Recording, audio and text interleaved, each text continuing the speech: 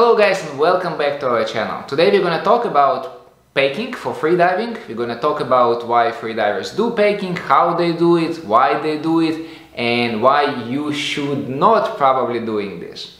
If you're first time here on this channel, my name is Sergey. I'm a freediving instructor trainer, and on this channel I'm sharing with all of you everything what I personally know about freediving. Alright guys, packing. So first of all, what it is. Remember on one of my previous videos we was discussing different lung volumes, and we was talking about so-called TLC, total lung capacity. It is the amount of air which you have in your lung after you finish your final maximum inhalation. So when you're using all of your respiratory muscles and you inhale as much air as possible, this is a maximum amount of air which you can inhale. So this is what the books of physiology says. However, freedivers are smart people and they find out how to take more air from the atmosphere into their lungs. So let's say a freediver make a full maximum inhale, and then let's say the glottis is closed and freedivers use the jaw to create some negative pressure in their mouths and then pack this air into the lungs. And this is why such technique calls packing, because we try to pack more air into your lungs after we already reach its maximum capacity, right? So why freedivers do it? There are two reasons. First of all, it's going to help to equalize much deeper. For example, if you're talking about mouth feel equalization, then it can help you to take your mouth feel, to charge your mouth feel at a greater depth. And the second, obviously, when you're packing, you take extra air into your lungs. It means you're taking extra oxygen. So sounds like a good idea. And of course, both of these ideas are great. So this is why packing, of course, is a good technique. This technique will allow highly experienced freedivers to dive even deeper and hold their breath even longer. However, guys, since I'm thinking that most of my students, relatively beginner freedivers, slash intermediate freedivers, then my strong opinion that you in particular completely don't need this technique. So first of all, let's come back to the first reason why freedivers do packing is to have equalization at a greater depth. If you could not equalize with a frenzy deeper than 30 meters and you're thinking that you need to use packing, it means your frenzy technique is really bad. It doesn't mean that you need just bring extra air with packing. It means your control of your muscles, which involved in the equalization, you doesn't have this control. Maybe it is a glottis problem, maybe some tongue position problem. Many problems can be the reason, but it's definitely not a solution to just bring more air into the lungs. So it's absolutely the way to cut the corners. It's absolutely not the correct way to improve your frenzy. So just keep working on your frenzy. If you have an issue with equalization, you couldn't equalize deeper than 35 meters, don't pack. Just work out on your frenzy equalization, just general basic frenzy, and then you for sure going to be able to dive deeper with it after a while. The second one, let's say mouth feel. How deep you planning to take your mouth feel? If you're charging your mouth feel at 20 meters, this is already going to be super deep dive if you have a good glottis control, if you're good soft palate control, if you have a good relaxation, etc, etc. So if we are talking, let's say, about, I don't know, the such freediver as Alexei Molchanov, who diving crazy 130 meters, okay, maybe for Alexei it's definitely benefit to take extra air with packing and then do the mouth feel, charge the mouth feel much deeper and then reach this crazy 130 meters. But don't think about Alexei, think about yourself. How deep you freediving? More likely you freediving maximum maybe 50 meters, right? Okay, again, since I know that most of my freedivers, relatively beginners, probably not even 50, so probably 30 and 40 meters.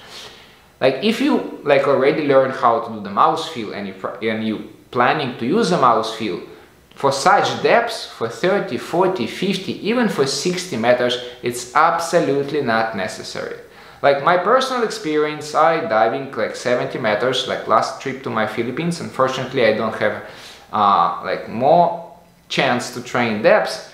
I was able to dive to 70 meters without packing. So this is why I can't say for sure, if you're diving less than 60 meters, like even maybe less than 70 meters, the packing is not necessary. You can reach the same depths just working on your equalization, working on your gluteus control, working on your soft palate control, different muscles, work on your relaxation, on your technique, etc, etc, and you're gonna be able for sure reach a bigger depths without packing. Another reason why people do packing is have extra air, and this is why it's have extra oxygen. Again, coming back to my personal experience, let's say the dive to 70 meters, I'm not hypoxic. So if I'm not hypoxic, it means I still don't really need to have extra oxygen, right? So if you're diving again less than 50 meters, you're not supposed to become a hypoxic if you have a good technique, good relaxation, good kicking, if you do constant weight, or good pulling, good relaxation, good equalization again, and then you're not gonna be hypoxic. So instead of like not thinking and not working on your technique and just taking extra air, it's my opinion, it doesn't make sense. So if you just don't like to work on your technique and you want to spend more time under the water, then just do scuba diving. Just take these 2 big scuba tanks or 1 big scuba tanks on your back, and then it's kind of like you're good. Now you can spend as long as you want underwater. And guys, you may ask me or yourself, like, what is so bad about packing that Sergey or maybe other instructors say that you need to be careful with it. There is many ways what can go wrong with packing. You can damage your lungs. You can damage the lung with the packing even on like a dry training. Some people crazy enough that they do packing and they do stretching. Again, if you're a high-level athlete, or maybe you know some high-level athlete who doing this, maybe it's going to be possible, because again they already have a like long time adaptation and they have maybe much better relaxation than you, they have a much better flexibility than you, etc, etc. So this is why these high-level freedivers can get away like by doing this and not having actually lung squeeze. However, if you as a beginner start doing packing and start maybe even stretching while you pack, then guys, the chances of you having lung squeeze is just rising. And there is no actual benefit. If you're diving relatively shallow, like what is the benefit for you to do a stretching while you pack? Like after you finish your packing, what is the benefit? What exactly benefit do you think you're gonna have? If you are diving shallower than 40 or 50 meters and you do packing and lunge and stretching, just please let me know in comments why do you think it's going to be beneficial? What exactly, which part of your body is going to benefit from it? I'm pretty sure you don't know, because there is no such benefit for you. Again, if you're already like diving really deep, if general stretching already allowing you to like have a good mobility and flexibility, okay, then you always can like step up the challenge and maybe, again, some people do, some people don't, start doing packing and stretching. However, again, it can be risky. In fact, you can even have a blackout only because of the packing. Because when you're packing, you're gonna compress your circulatory system and you're gonna compress some artery which lead the blood to your brain, and then you can actually have a a blackout without holding your breath, right? So it calls packing blackout. There are many other like reasons. So for example, if you do packing and then you have mammalian dive reflex, then the chance of the lung squeeze is going to be higher, or the chance of shallow water blackout on like close to the surface also can be higher, because kind of the same what we just discussed with the packing blackout. If you pack and then you do your dive, you have mammalian dive reflex, now more fluid, more liquid is going to be in your lungs, and when you ascending, then your lungs is going to be expanding to its previous size, but now you also have mammalian dive reflex. Okay, now there is a chance that again your artery is going to be compressed and you can have a blackout on ascent or maybe even on the surface. So this is why, guys, again, to summarize, packing is a great technique, great tool which highly experienced freedivers can and maybe should use to achieve these tremendous results. However guys, if at this particular moment you are not high level freediver, if you are still diving relatively shallow, if you are maybe only a few months into the freediving, or maybe you're already a couple of years but you're not training regularly, then please don't do packing. And one more thing for those of you who are still watching, like recently I've heard like pretty funny thing.